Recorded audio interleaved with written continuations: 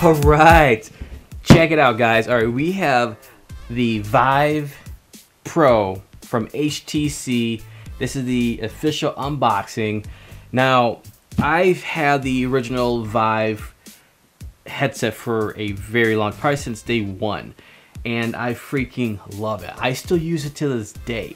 So anyways, I'm really excited to open this baby up. Let's see what's inside. I'm gonna do a quick comparison from the headset, this one compared to the old one, and then I'm just gonna start playing it and then do a review maybe in a week or so. So, but right now, let's open this baby up. I know I said I was gonna start using a box knife, but man, I can't get away from this little tiny thing. All right, looks like there's only one cut mark here. So let's make that cut. You know, this thing was sold out on day one.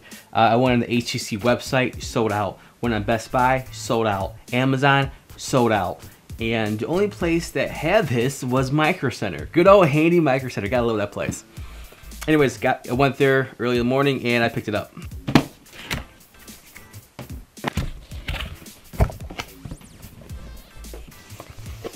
This is labeled number 3.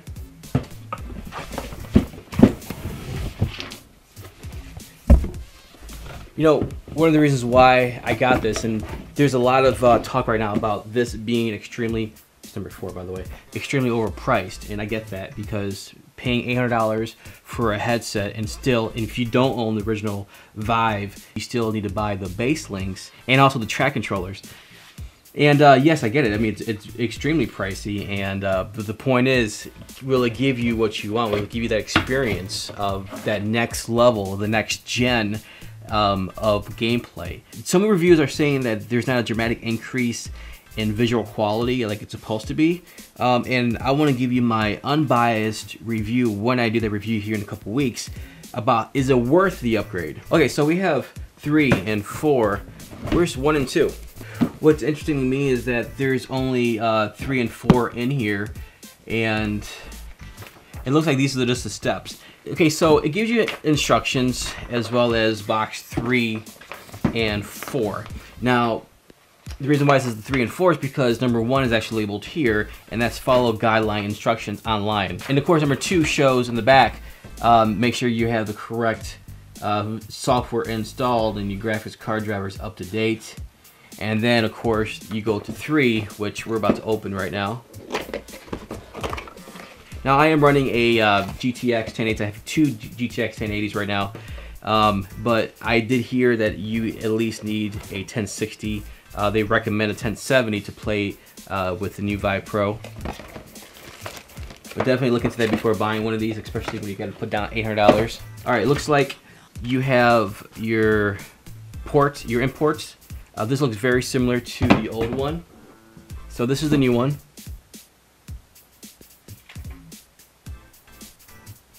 This is the old one. So it looks like you don't, for the front end that connects to the headset, you only have the HDMI, which is 1 cable. In the old one, you have to have the HDMI, the USB, and the power, which is 3 cables.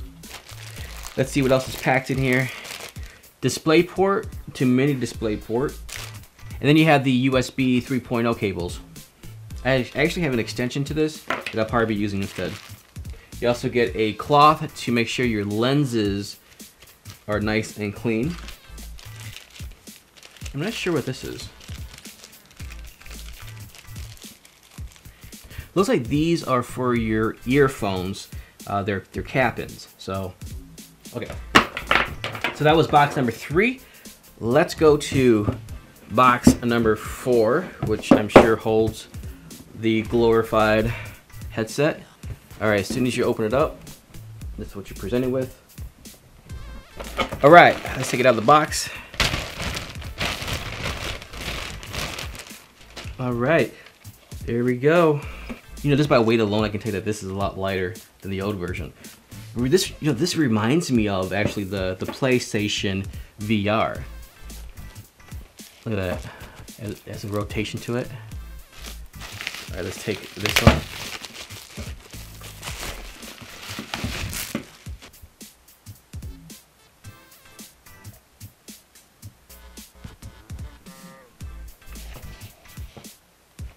So let's do a quick comparison. with the old one. So off the bat, you can see, it looks like the top still has a strap on, so that way it keeps it tight. That's what he said, right?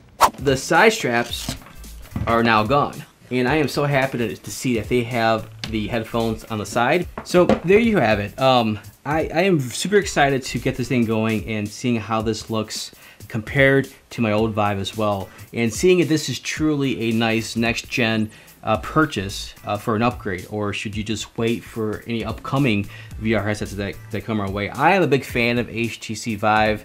I've used other formats before, other headsets, and I just love this one.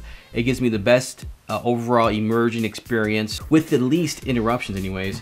And I'm just really excited to get this thing going. If you have any questions at all about this headset so far, leave them below. I'll do my best to answer them. But I will be doing a more in-depth review on this baby, and just putting it up to the test and giving you my honest review. Is like, this thing worth it? Is this thing worth, you know, if you love gaming, if you love the VR world and the experience that it gives you, knowing that it's still in its infancy, should you invest your hard-earned dollars on this? I don't know the answer to that right now, because I mean, if you're talking about the HTC Vive, yes, because I freaking love that thing. But with this, it's just more big of a price tag. Is it worth it? So I'm excited to find out. So besides that, my friends, leave a thumbs up if you liked the video. Don't forget to leave any comments that you have about this, and of course, please subscribe if you haven't yet, my friends. And besides that, I will catch you guys in the next video.